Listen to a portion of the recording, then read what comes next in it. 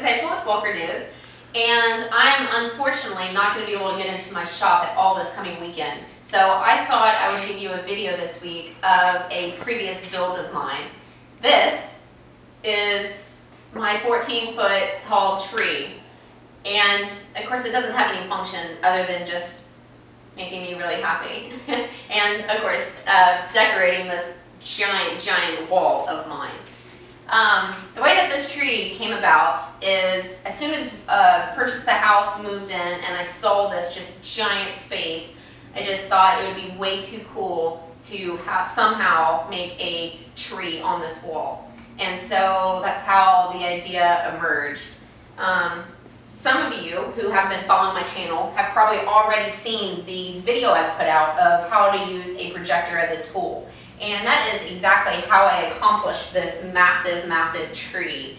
Since I cannot draw, what I did is I grabbed 2 sheets of plywood. In this case, I grabbed oak because I was told that it has a lot of beautiful grain in it. I guess I should tell you that this is actually my very first project to ever do. First time I ever used a power tool, first time I ever thought of an idea and then saw it become something. And so I guess this is what has gotten me addicted to what I'm doing. But what I did is I grabbed 2 sheets of 4x8 oak plywood and I nailed them up temporarily onto the wall. And this one, since the trunk is actually 2 pieces, you can't tell, but it is 2 pieces, I cut the 4x8 and then did it here and here to keep the grain running the same direction all the way throughout the tree. And then I set up my projector and projected the tree that I found and fell in love with, this one, up on the piece of wood. And then I just started tracing. Grabbed a pencil and started tracing out all the branches, the trunk, the birds, everything. And even though it took me probably 2-3 hours to trace everything, I turned back on the lights, turned off the projector, and corrected any limbs and lines that I didn't really like or maybe turned out a little funky. Just kind of tweaked it and manipulated it the way I wanted. You know, it's completely worth it to me because I was visualizing the outcome.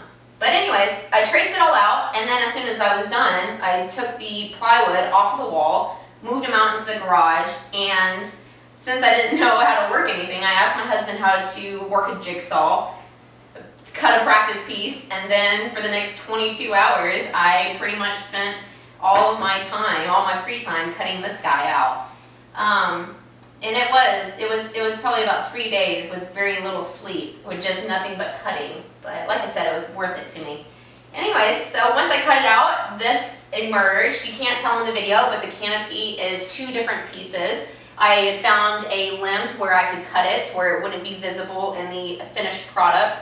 And same thing with here. I mean, these are 2 pieces, and then it connects right there.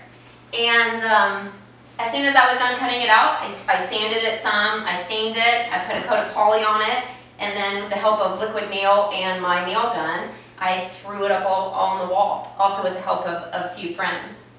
Anyways, it's been up on my wall now for a few years, and I still absolutely love looking at it. And so if you can take this idea, and of course it doesn't have to be a tree, but I mean this is just, you can get so creative with something like this. Maybe for a nursery, you know, giant animals going around, or, you know, vinyl tree trunks are really popular right now. You could do 3D, you know, this is just 1/2-inch oak plywood. You could do actual tree trunks coming out.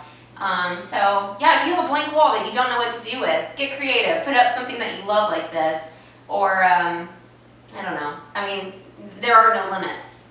So yeah, I guess that's all the details really. But I wanted to show it off, even though it's in my house and not my workshop. I didn't know if somebody would get a kick out of it.